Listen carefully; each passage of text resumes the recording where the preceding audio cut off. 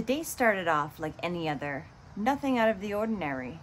But when a little girl asks her mother for a simple thing, a bowl of cereal for breakfast, things would suddenly take an awful and unexpected turn. A turn that there was no going back from.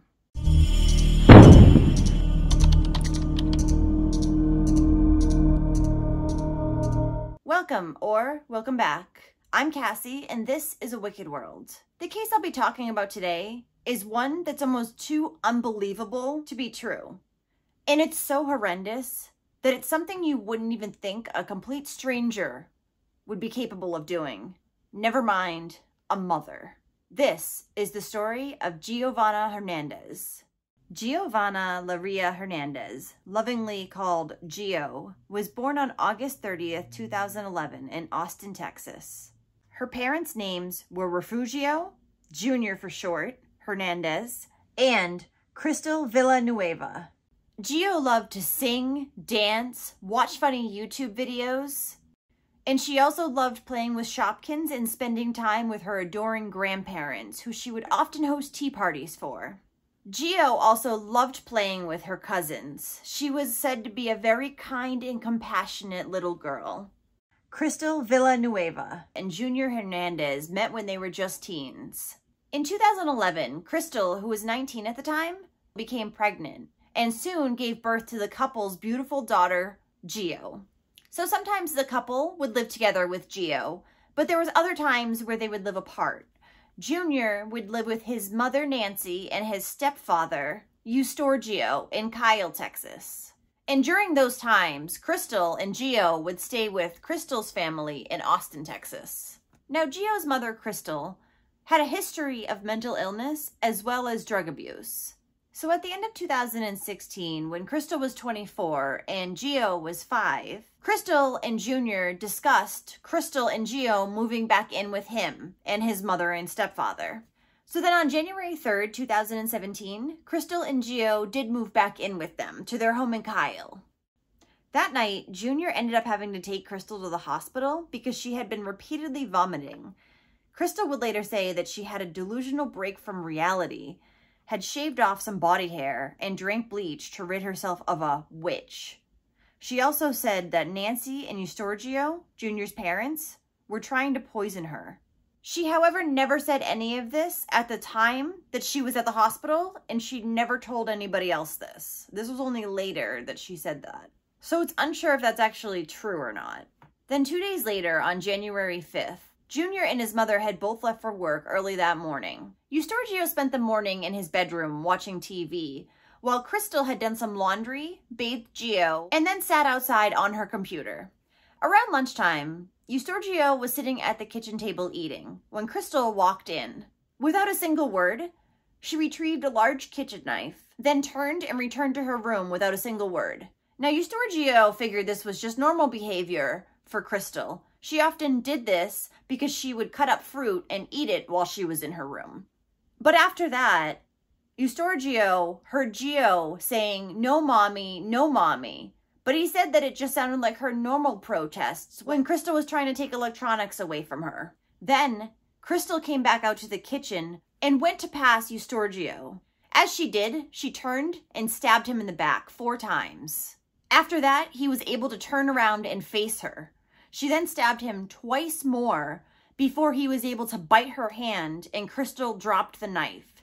At which point, Eustorgio grabbed the knife and ran out of the house to the neighbor's house to call 911. While Eustorgio and the neighbor were on the 911 call, Crystal suddenly came out of the house holding a BB gun. She pointed the gun at Eustorgio and the neighbor, but luckily for them, it was broken. It didn't fire. Crystal then dropped the gun and turned around and went back inside. When she went back into the house, she also called 911. She told the operator, "These effing people are trying to kill me." And then she gave them her address. A couple minutes passed, and as the 911 operator was trying to ask Crystal more questions, she didn't answer any of them. When she finally did speak, she said that her dad was trying to kill her. When the operator asked her for her name, she at first said Crystal, but then said Nathaniel Walker. The operator asked if he had a weapon, and Crystal said, no, he was just watching TV. My daughter wanted some cereal, and I killed her. The operator, surprised, asked her if that was indeed what she said, to which Crystal responded, yeah, I killed her because she wanted some cereal, and then I stabbed my father-in-law. Minutes passed, and Crystal wasn't talking anymore, but the 911 operator could hear a loud banging noise. The operator asked her what she was banging on. She said, nothing. I'm just trying to cut my daughter's head off. The operator asked her why, and she said, because she wanted cereal. About 10 to 15 minutes after the initial 911 call placed by Eustorgio, police officers started arriving to the scene. Once there, they took the knife from Eustorgio and immediately sent him in an ambulance to the hospital, as he was bleeding quite a bit. Crystal's mother was also called, and she immediately drove from Austin to Kyle. Then the SWAT team arrived. Over the next hour, the SWAT officers called for Crystal to come outside. Crystal's mother spoke to the officers and offered to go inside, but they wouldn't allow it, for obvious reasons. She's gonna get her head cut off too. Eventually, the officers were able to get into the house, and Crystal came walking out of the bathroom wearing a towel. She had just taken a shower. She was placed under arrest immediately. She was flailing, kicking, and spitting at everybody as she was arrested. She was also smiling and laughing as she thought it was funny that she was giving them such a hard time. Hopefully that's what it was, and it wasn't for any other reason that she was laughing. They had to put a spit sock, padded helmet, and body restraint on her. The officers brought Crystal to the hospital, where she kept screaming and screaming. When the nurse asked her what her name was, she told her she didn't have a name. She was also trying to break free from her restraints, and then, all of a sudden, out of nowhere, calmed down and asked the nurse for drugs. After she was brought to the hospital, Crystal was then brought to jail. On her way there, Crystal was in the back of the cop car crying and saying, my baby, I didn't know it was her. Just kill me. I didn't know. I swear. I thought it was a doll. I thought it was an effing clone. I'm so sorry, baby. I swear to God. When the police interviewed Crystal, it was very bizarre.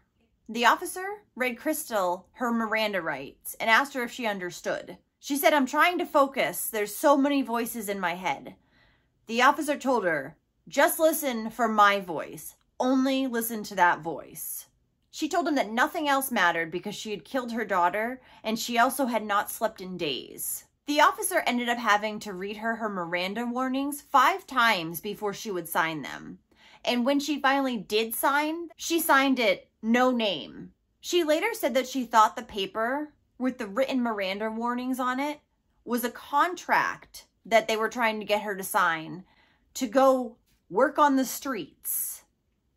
Right. Crystal kept asking for Gio and pacing the room. Soon, she bent over and pulled down her pants and defecated in her hands. The officers had to come in and bring her to the ground to restrain her.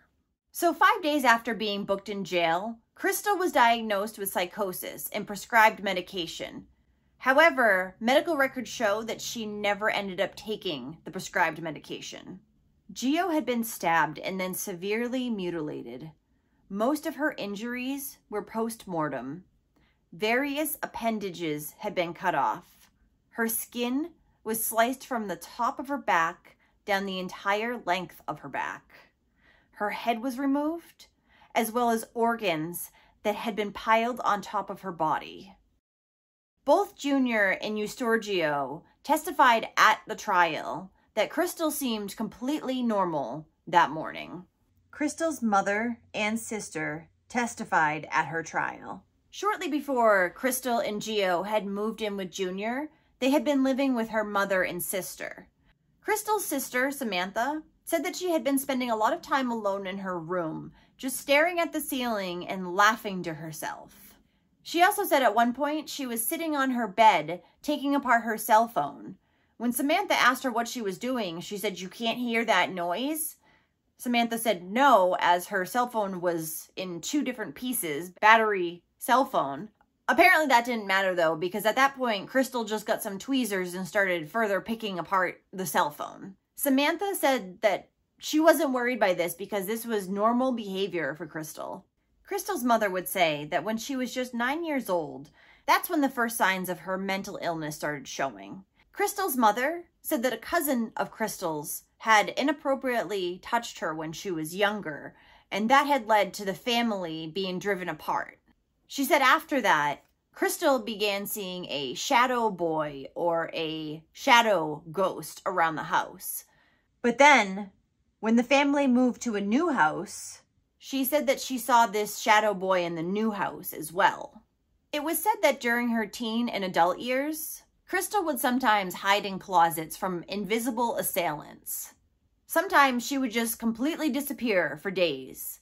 Once, she was gone for 3 days, and then when she came home, she ran into the house and said that God had touched her and shown her everything, but now the devil was after her.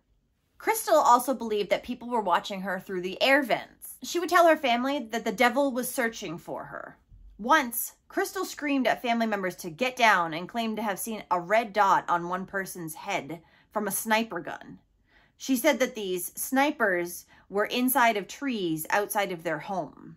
Crystal's sister said that another time, while her, Crystal, and their children were shopping, Crystal disappeared. She later found her in the public restroom, saying that she was hiding from the CIA.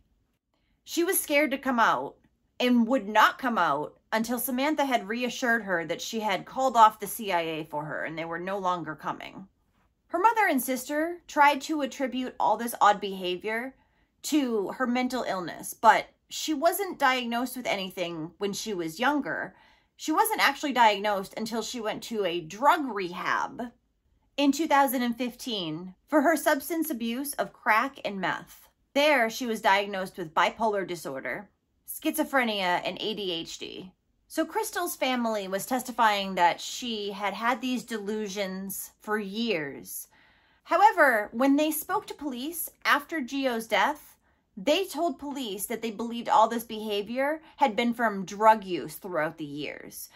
It wasn't until the case went to court that they all of a sudden started with the crazy defense for her. Her mother would say that she thought Crystal's odd behavior for years was because she smoked weed. Forget those other drugs there. Those are nothing. It's weed that you gotta worry about. Crystal said that 12 hours before Gio died, she had found herself standing over Junior with a knife, ready to stab him. But then all of a sudden, Gio stirred in her bed and Crystal had snapped out of it. Many times, Crystal would say that she thought the devil was coming for Gio and Junior. She had also at one time told Gio that she was not her daughter, which made poor little Gio cry. One time in June of 2015, the police had encountered Crystal walking alongside a highway, supposedly fleeing from a man named Santana. The man, she said, was capable of turning into a bird and hunting down her, Junior, and Gio.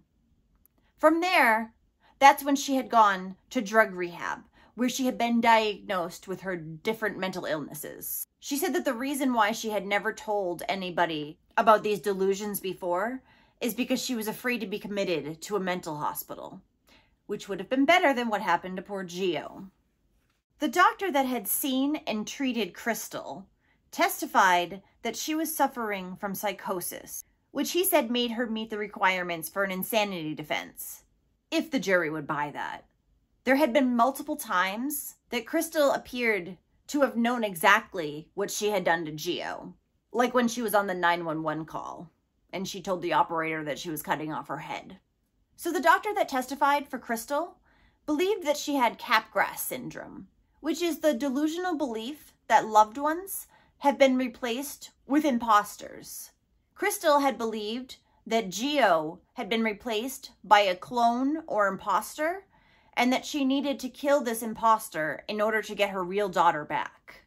Crystal also believed that there was a key inside this imposter Gio that she needed to find in order to send this imposter back and get her daughter again. Her doctor said that Crystal did not understand that she was stabbing and cutting into a real person. The thing is, Crystal had never spoken of clones or dolls at any time during the 911 call or at the hospital after. It was only after her blood was drawn and she was tested for alcohol and marijuana that she started to talk about the clones and dolls. The jury ended up rejecting Crystal's insanity defense and found her guilty on both charges. She was sentenced to life in prison without the possibility of parole for capital murder and another 20 years for the aggravated assault of Eustorgio. Her two sentences were ordered to run concurrently. Giovanna Hernandez's funeral was held at the Harrell Funeral Home in Kyle, Texas, and she was later buried on January 10th, 2017 at the San Juan Cemetery in Reedville, Texas. She is greatly missed by so many of her family members, especially her father, Jr. Well, thank you for listening to all of Giovanni's story today. I know this was a tough one to listen to as it was pretty brutal, so thanks for sticking in there. I really do appreciate all the support you guys have been giving me for the channel. Thank you for watching A Wicked World. Until next time, take care. Bye.